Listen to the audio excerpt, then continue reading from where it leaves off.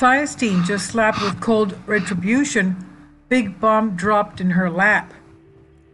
Right-wing news reports it looks like decades of Dianne Feinstein's senility might have finally caught up with her. A report that Senator Tom Cotton from the great state of Arkansas has now said Dianne Feinstein's office will indeed be investigated for the leak of Christine Blasey Ford's letter.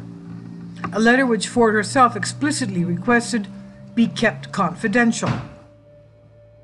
Quote, "They have betrayed her," Cotton said on CBS, Face the Nation. "She's been victimized by Democrats on a search and destroy mission for Brett Kavanaugh.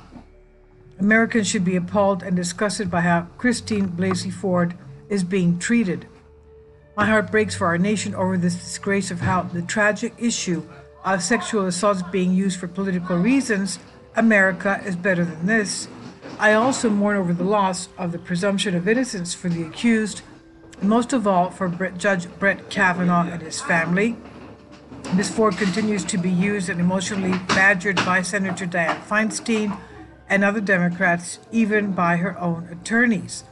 Ms. Feinstein has held the trusting and frightened woman in her very powerful fist, squeezing out every 1 ounce of pain and misery in order to further a rapid political agenda.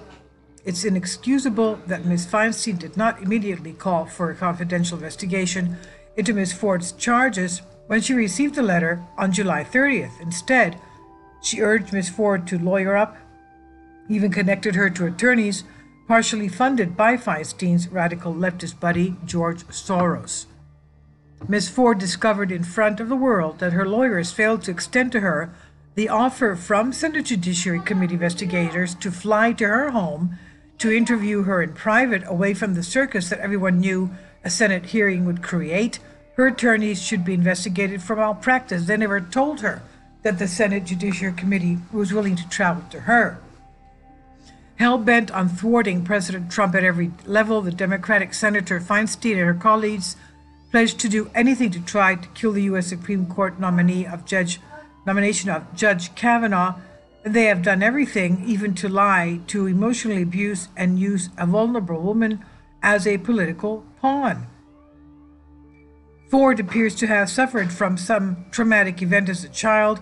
For whatever reason, she's chosen to take it out on Judge Kavanaugh, but hers is a hollow accusation. She cannot provide any corroboration for her accusation against Judge Kavanaugh.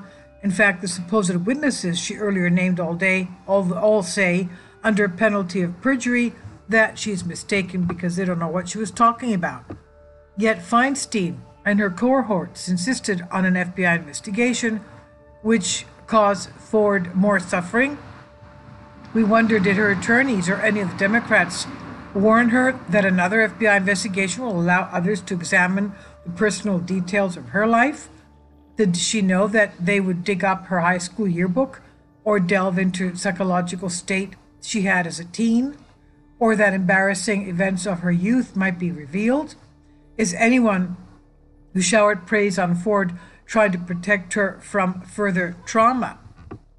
6 FBI investigations and multiple Senate hearings and investigations revealed only positive conclusions about Judge Kavanaugh's past and character.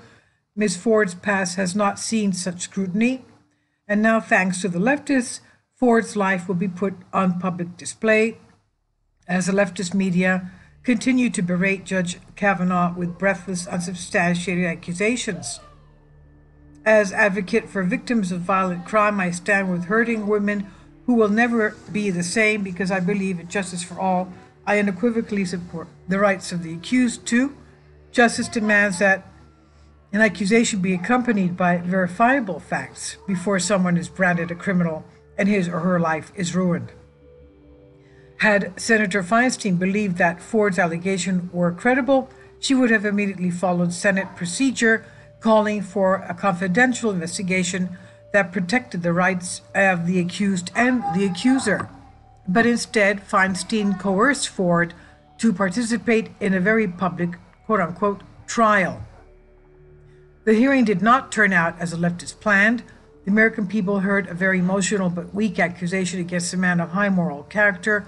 They saw how Feinstein and her cohort manipulated a fragile woman into an untenable position as their public pawn. And now, with the help of Senator Jeff Flake, who fears feminists more than he values principle, they are dragging out the process using the weapon of delay in order to sacrifice Judge Kavanaugh on the altar of their socialist agenda.